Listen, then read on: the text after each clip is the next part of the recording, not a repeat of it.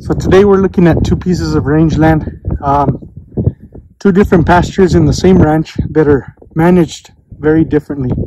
The grazing management is different. This pasture we're looking at here, it's in really good shape. It's good, healthy land. It's got a lot of cover, a lot of diversity in it. It's got very few undesirable species. Broom snakeweed is the undesirable one out here. In this particular pasture, on this ranch, they run yearlings. This pasture here is used in the springtime and in the fall. When the cattle come in, they're preconditioned in this pasture for a short time, about a month, more or less. That happens around February, March. Before the growing season, the cattle are in here grazing. Then the cattle are distributed to the rest of the ranch, where they're continuously grazing the bigger pastures for the entire growing season. So they go in around March and they come out of the bigger pastures around the end of October, in the end of the growing season. The other side of the fence here is one of the bigger pastures where the cattle are continuously grazed the entire growing season. This has been going on for over 10 years, and at a glance the land doesn't look too bad. It looks like it's in good shape. Got some good rain last year in this part of the world. This is eastern New Mexico, and so if you look at the two, you can see a lot of cover and very little broom snakeweed other than on that 2-track road. And then you come over to this side and it still has a lot of cover, but the grass is growing different. The blue grama is not really a bunch grass anymore. It's kind of turning into a sod brown blue grama. There's a lot more broom snakeweed. But what we're going to do today is we're going to simulate rainfall on a sample from both sides of the fence and see what happens to the rain when it falls out here. How much of it gets into the soil and how much of it runs off and ends up in the gullies and doesn't really benefit the plant.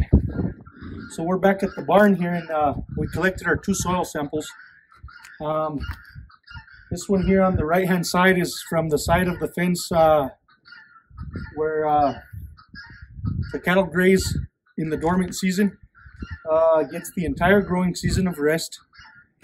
This side of the fence, this sample was from the side of the fence that gets grazed the entire growing season and doesn't get any growing season rest. We're going to pour the same amount of water on here, 16 ounces of water. We're going to pour it on here, simulate rainfall, and see what happens. Over here on these 2 trays in the front, the water that doesn't infiltrate into the soil is going to run off of here, through here, and land in these 2 trays. And the one that infiltrates all the way through the soil is going to go all the way through and land here in the bottom. And this represents a rainfall event. What happens out here when you get rain, how much of it are we really harvesting, and how much of it is running off the land and ending up in the gullies. And a lot of times it sits above the ground, evaporates, it doesn't get into the soil. So we're going to pour this water in here and see what happens.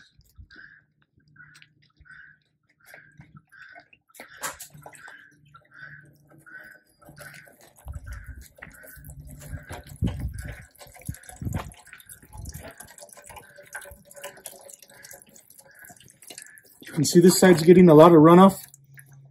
This side's getting very little runoff. It's staying on the land. We got quite a bit of runoff over here. You can take a look inside and see that the runoff came up dirty. We got about twice as much. The runoff that we did get on here, we got a lot less, and it's very clean water. You can see we got dirty runoff. You can see some erosion happening right here. The water's moving across the land off the soil. On this side, a little bit of runoff. Most of it stayed on the land. And whatever ran off the land came out pretty clean. And you can see even closer underneath, it's dripping there. It went all the way through, infiltrated through the soil. You can see this other side, it's completely dry. We didn't get hardly any infiltration on the soil here. So we got our infiltration on this side, our runoff on this side. Okay, we got our infiltration down here. Okay, this side got quite a bit of runoff. Okay, you can see that the runoff came out really dirty. And on this side we got really clean runoff. Okay, and we got a lot more runoff off of this side with a lot more erosion than we did on this side. Okay, so we poured 16 ounces of water into each sample. Now let's measure them and see how much of it ran off and how much of it got into the soils. Okay, we'll start with this one here. Okay,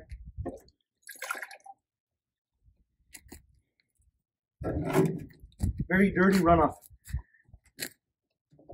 quite a bit of it.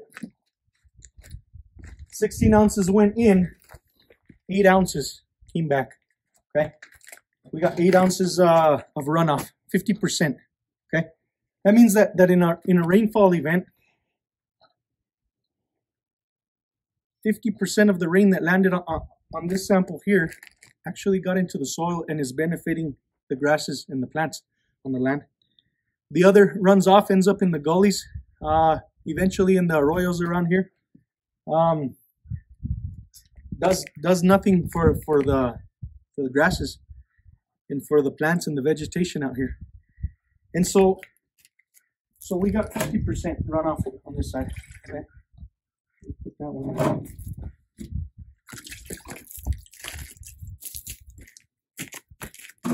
Okay, this is the other sample. You can see there's a little bit of litter in there. The runoff came out pretty clean. Okay, not very much of it either. Okay. Set it there. Okay, about 3 ounces more or less. So we got 16 went in, 3 ounces ran off the land and ended up here.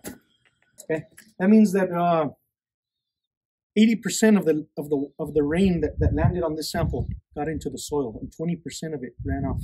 Okay, versus about 50 to 55% got into the soil here, and the rest of it ran off, ended up in the gullies and the arroyos.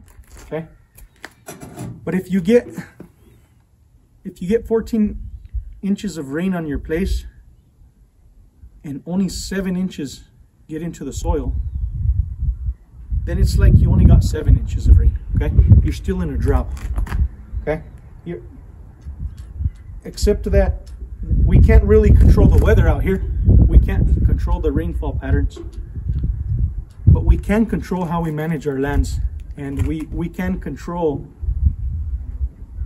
the amount of moisture that we harvest per year into our soils. And it makes a big difference the way that you manage the lands. You can see both these samples here, they both got grazed. They're both on the same ranch.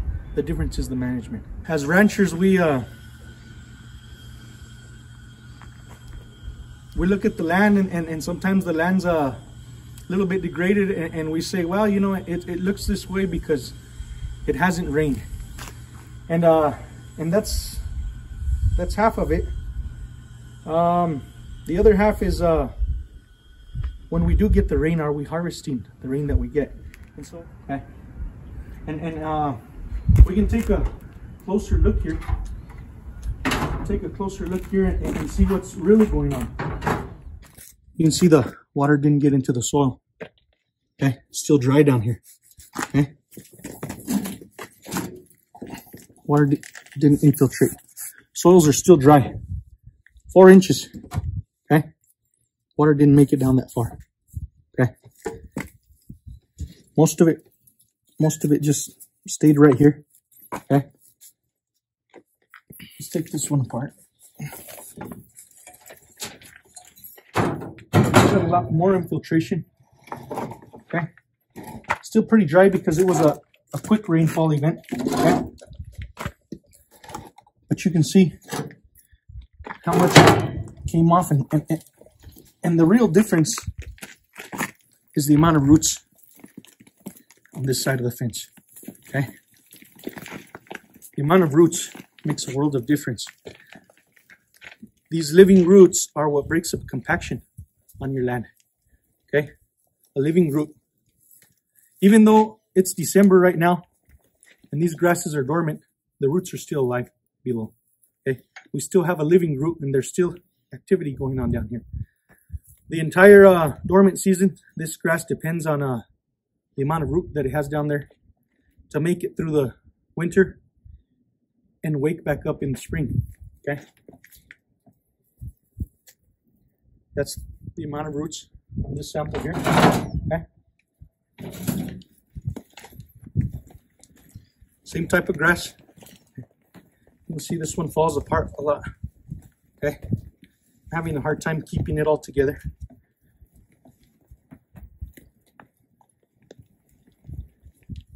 But you can see that this thing has roots.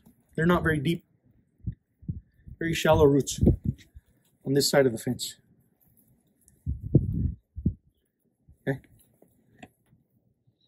If you go into a drought, 2 or 3 year drought like happens around here, you go into a drought with roots that look like this versus, see, it's not even staying together.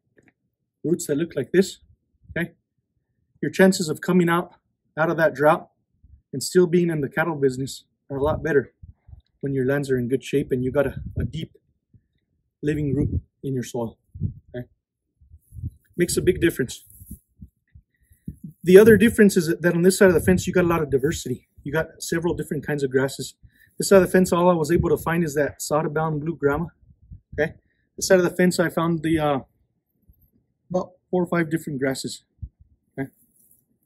And so the more different types of roots you got in your soil, the longer that you have a continuous living root in the ground, okay? It also provides a lot more cover. It insulates those soils from the wind, insulates them from the sun, from the elements, okay? In this soil, the soil temperature fluctuates quite a bit because there's not a lot of cover on it, okay? They get really cold at night. Then you get a really hot day and it gets really hot, all within a 24-hour period, okay? Soil temperatures change on this side of the fence, not as much, okay? You got a lot more insulation in there.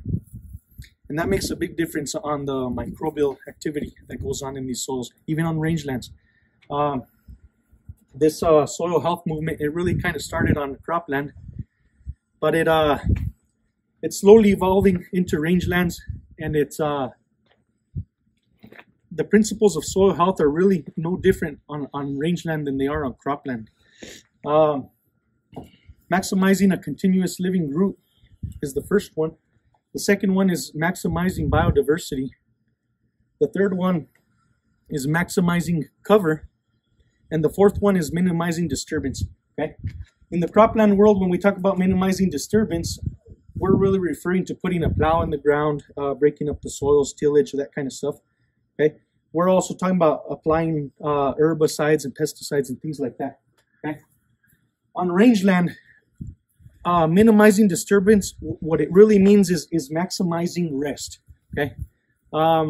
Grazing your land in a way that that you give each pasture the maximum amount of rest, okay?